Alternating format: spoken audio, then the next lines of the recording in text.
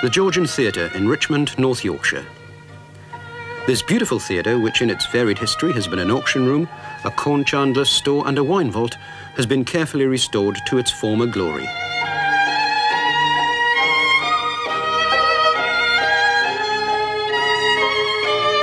The theatre was built by actor-manager Samuel Butler and opened on September the 2nd, 1788, with a production that started with Butler himself reading a prologue.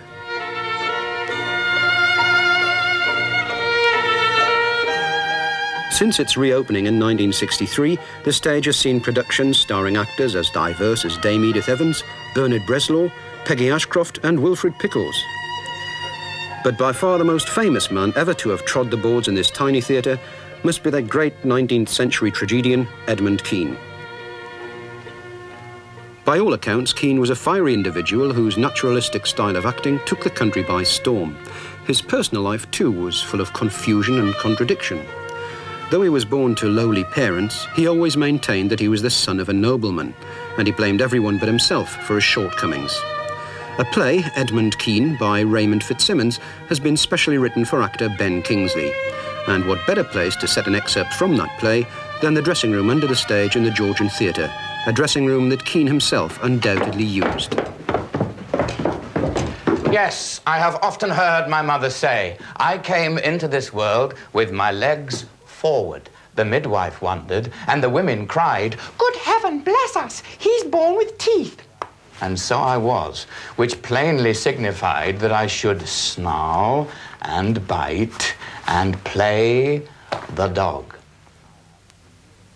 Have you ever starved? I have. For 10 years, I starved in the provinces.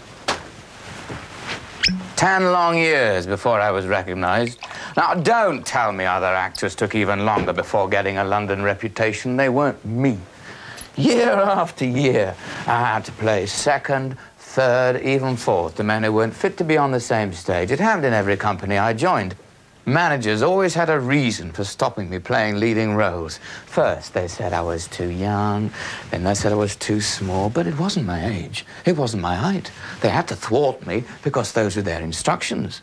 Well, they pushed other actors forward, actors who hadn't an infinitesimal fraction of my talent, let alone breeding. Do you know who I am? Have you any idea who my father is? I am the son of the Duke of Norfolk. Something to be proud of, yes, but the relationship has brought me more enemies than friends. Enemies in high places. They even put out the story that I'm the son of a part-time whore and a drunken Irishman. Let me tell you the truth. My aunt, Charlotte, I had to call her aunt. This had to do with matters of state. She was the Duke's mistress. That is, until he discarded her and got her a job in the Drury Lane Company. I never saw much of her as a child. She was always at the theatre. Anyways, I was off on my own most of the time, living wild, stealing food, sleeping in trees. She always came after me. I fought and struggled. She dragged me back with a rope tied round my waist. Then she lashed me to the bed. I always escaped. So she had a dog collar fettered round my neck with her name and address on it. When she was working, she'd take me on a lead to Drury Lane and tie me up backstage like a dog. It was like a dog that I first saw Drury Lane, the theatre I was to immortalize. Playing Kean here is a marvellous experience for me because it opens up all kinds of locked information that has not hitherto been accessible to me, and thrilling to be in the dressing room that he obviously used himself, to know how small, there's a little fire grate in the dressing room, so he probably sat by the fire and warmed himself.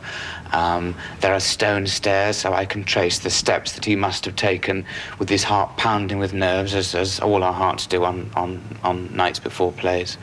So that is something that there is no substitute for. I get the feeling that there's a little frail bridge being built between myself and the person I'm playing, that whatever dust particles that are left in the air from that person are actually coalescing and coming together for a little while and looking after a few things that aren't normally looked after. And it's very exciting. I've had an opportunity today to use Mr. Kean's snuff box, and any artifact like that is endowed with all sorts of auras and stories and traditions, and where that snuff box went and the conversations that it has overheard are wonderful to speculate on. And it was glorious for me to be able to use that, and also to go to the museum here. Very rare, very special museum that contains in it a piece of highly detailed scenery. To our eyes, perhaps rather dimly lit in our age of electrics. It was lit by a wick floating in fish oil. Floating, therefore they called it the floats. The footlights were called floats. The light was relatively brighter on stage than in the auditorium, but it was only relative.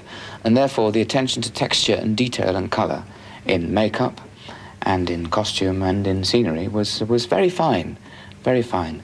Not abstract, not representational like we can indulge ourselves in now, but highly specific, and that's lovely to see in the museum, beautifully preserved.